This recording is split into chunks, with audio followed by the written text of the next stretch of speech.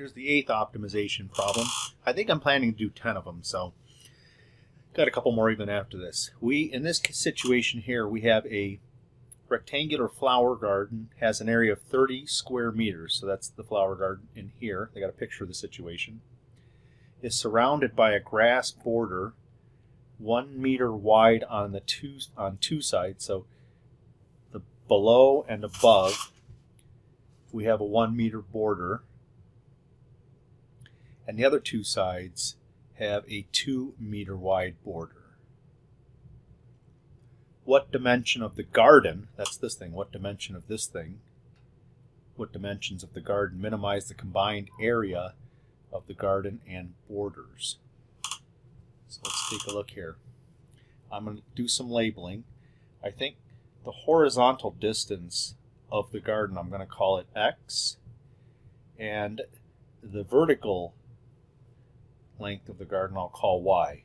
What dimensions of the garden minimize combined area of the garden and borders? So the combined area, that'll be our objective function.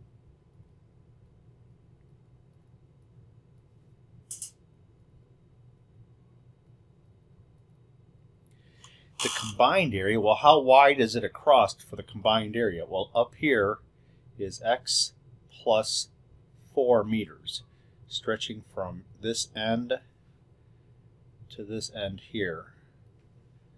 I got X plus 4 because you've got X, the flower garden, but then you have 2 meters on either side of X. So 2 plus 2 is 4. Likewise, the height of the whole thing will be Y plus 2 for the same reason, except these are just 1 meter borders. All right, see, we're trying to minimize the combined area, so the objective function, we'll call it A, equals the base of the combined area, that's X plus 4, times height, which is Y plus 2. Now, it's clear that since we have two variables for the area function, we need to connect X and Y somehow. And that's where the piece that comes in, the very first piece, is a rectangular flower garden with an area of 30 meters squared. So our constraint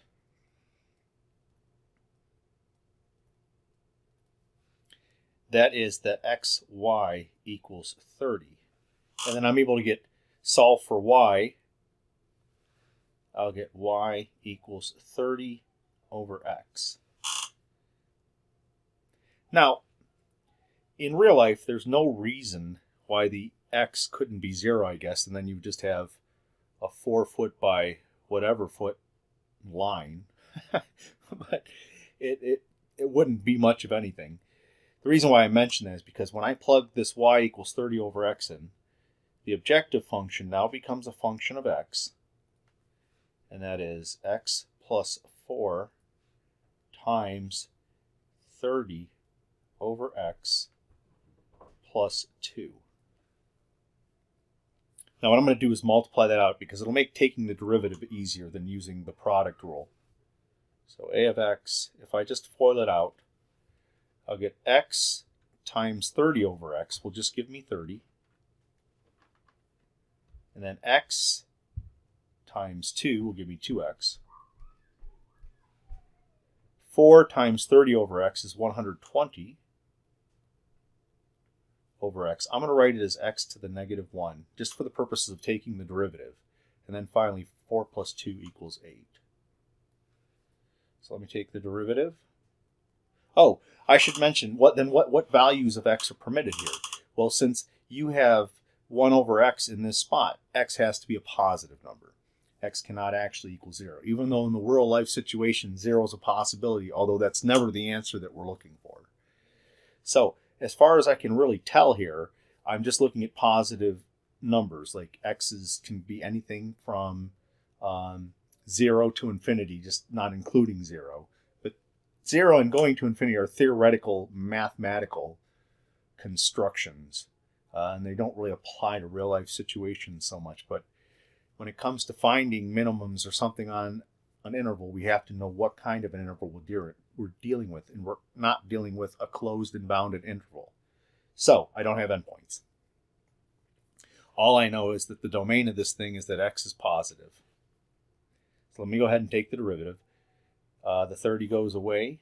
I'm left with 2 minus 120 x to the negative 2. And of course, that 8 goes away. Set this equal to 0. I like to jump between a negative exponent and a fraction whenever I find it convenient. And I'll show you why in a minute I do that. So I'll rewrite this as 2 equals 120x to the negative 2, or 2 equals 120 over x squared. What I'm going to do is multiply through by x squared. So 2x squared equals 120. Divide by 2, x squared equals 60. And then x will equal the square root of 60. Now I need to know, have I achieved a minimum, which is what was the desired outcome. And since I can't rely on endpoints and comparing endpoints with a critical number, what I do is I'm going to use the second derivative test. And this time, this negative 2 will come down and make that positive 240 x to the negative 3. Now, since x has to be positive, this is always a positive number. What that means is this is greater than 0 for all the possible x's. So the function a of x is always concave up. That means that if you look on an interval from 0 to infinity, this thing at 0, I knew since there was something over x, the function's coming and doing something like this, and then going like this. So it's clear that whatever critical number we found has to be an absolute minimum, otherwise this wouldn't be concave up the whole time. So x equals radical 60 minimizes it. So x equals radical 60. And let me take a look at y. I'll get y back. Oh, I remember. xy equals 30. So, and then y, in fact, was 30 over x, which equals 30 over radical 60, which equals, I guess I'll simplify. I mean, I really don't care that much. 30 radical 60 over 60. That is radical 60 over 2.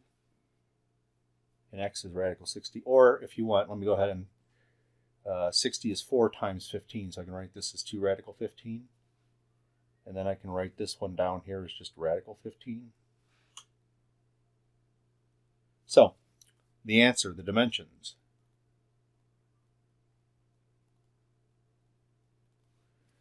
And it was in meters, I got to remember that. 2 radical 15 meters by radical 15 meters.